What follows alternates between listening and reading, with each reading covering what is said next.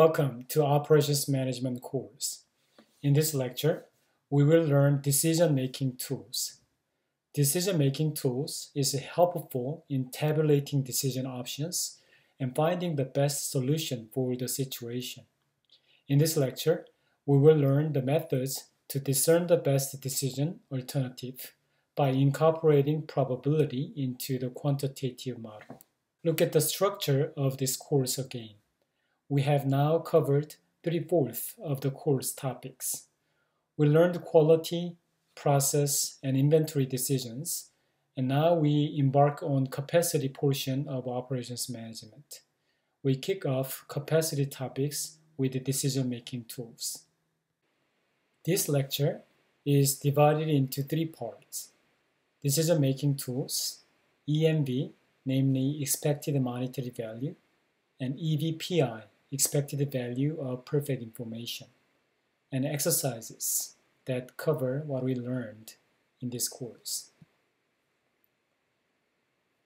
Managers are decision makers. The success or failure of both people and companies depend on the quality of their decisions. Overcoming uncertainty is a manager's challenge.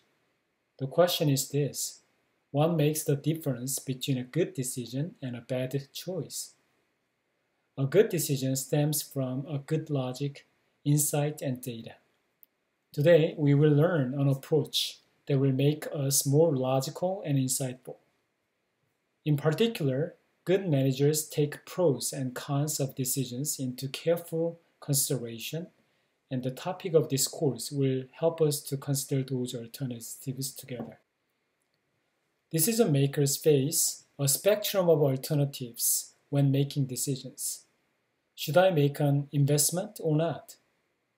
If making an investment, where and how much? How many products should I make? Where to open a store? How much money to borrow? It is better to buy or sell. Good managers spell them out and scrutinize the pros and cons of each alternative. You can take advantage of good models available for decision making, such as decision tree and decision table. There are certain steps to follow in an effort to arrive at the decision making. Here, I want to point out 6 steps. The first one is identify the problem and influencing factors, relevant parameters. Second is establishing the decision criteria such as goals and objectives. Third step is generating alternatives by varying the values of the parameters. Fourth step is selecting the best alternative. Fifth one is implement the chosen alternative. And last one is monitor the result to assure desired result, whether they are achieved or not. Depending on risk, managers should make decisions. When a company has a large buffer of cash, a manager may be able to afford more risks and take risk-prone projects. When competition runs high and the resources are stretching thin, a company should become more risk-aversive and take stable projects. Usually, risk-prone projects yield a higher return on investment. There are 3 approaches to take under uncertainty. Maximax is optimistic decision criteria. It chooses the best alternative that maximizes the maximum outcome for every alternative. Managers who take this approach should choose the outcome with highest gain. The second approach is Maximin choice, a pessimistic decision criteria. In this approach, managers pick the outcome with the least possible loss. The Laplace choice is the equally likely pick. It assumes each state of nature is equally likely to occur.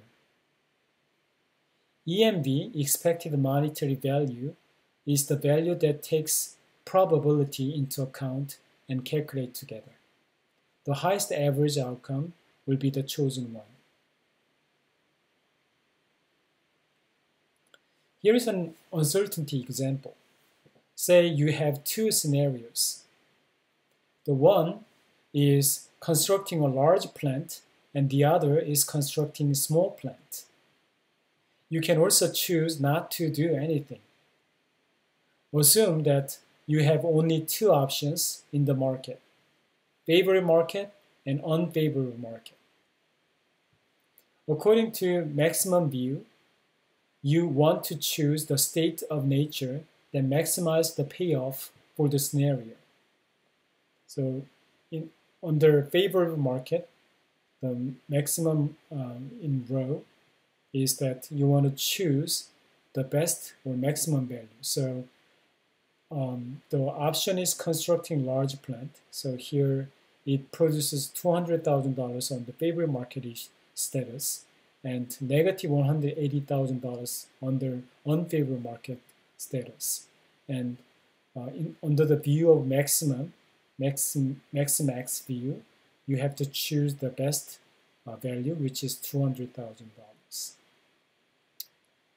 Similarly, you will choose the maximum on the alternative of construct small plant, and that's $100,000. And do nothing has the same value of 0, so you can just put 0. And among this maximum in row, you want to choose the maximum that is $200,000. And that's your choice of Maximax. What about minimum in row? So you want to choose the minimum in this column of these alternatives. So under construct large plant alternative, we have $200,000 or negative $180,000, and you want to choose negative $180,000 here. And for the second alternative, negative $20,000 is the minimum, so you want to choose that.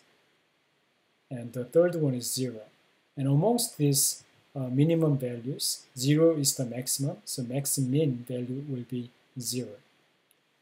And Laplace value is row averages. So you just choose the average of these two values, 200,000 plus negative 180,000 divided by 2 will give you $10,000. Similarly, you will do the same calculation for this, then you get $40,000, and the do nothing, $0. And among them, the maximum is $40,000. So in your Laplace decision, your choice will be $40,000.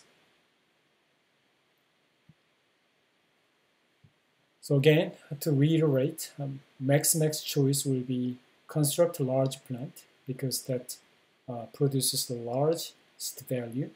Maximin, the pessimistic view or conservative view, is doing nothing because that's the minimum or that's the value, maximum value that it creates. And row average or Laplace alternative, Laplace option produces $40,000, chooses this one as the recommendation. So constructing a small plant would be Laplace recommendation. Let's do another exercise with this one. We have small plant, medium plant, and large plant. So we have three alternatives. And in this case, we have three options or market conditions: low, moderate, and high conditions. And according to Maximax, you want to choose the maximum value that this alternative would produce. So we see 9,000 is the maximum, so that will be the value over here. And medium plant alternative, we see 16,000 is the highest, so we want to choose that here. And large plant, 20,000 is the largest value, so we want to put that over there. Right? And then the maximum of these three values is 20,000, so Maximax choice will be $20,000 large plant. What about Maximin minimum in row?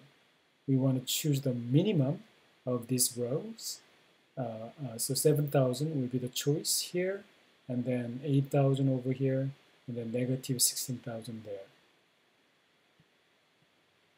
And then we want to choose the maximum of these values, and 8,000 is the choice. So under Maximin or Maximin view, median plant is your choice. Third one is Laplace average.